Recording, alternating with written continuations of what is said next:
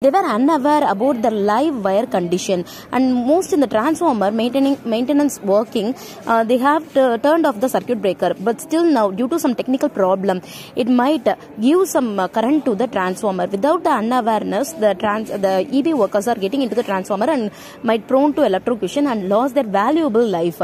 Here in our product, we have addressed this problem. Our product name is LT-LC detector. In this product, we are going to measure the voltage without any contact basis. Within 3 to 4 meters, we are going to capture the electromagnetic radiation, and we are going to give the voltage as output. They can able to sense the voltage and may aware that the wire is still alive. Thank you.